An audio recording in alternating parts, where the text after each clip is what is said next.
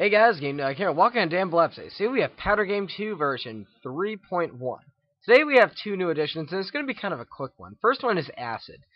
Acid is a liquid that basically burns through metal and just about any other kind of solid. Now the second one is Vine. And basically what Vine is you place it and it kind of goes downwards. Looks kind of interesting. Now there's a glitch that was in the original Powder Game that I want to try out here. Oh no, it still works in this one. Apparently, if you save when Vine has its vines activated, then load a game, they'll grow even farther. And you can get some really long growing vines this way. Oh well. Hopefully they'll fix it. Oh, it also goes around the side of metal. So it's a pretty interesting element overall. So there we go. Thanks for watching.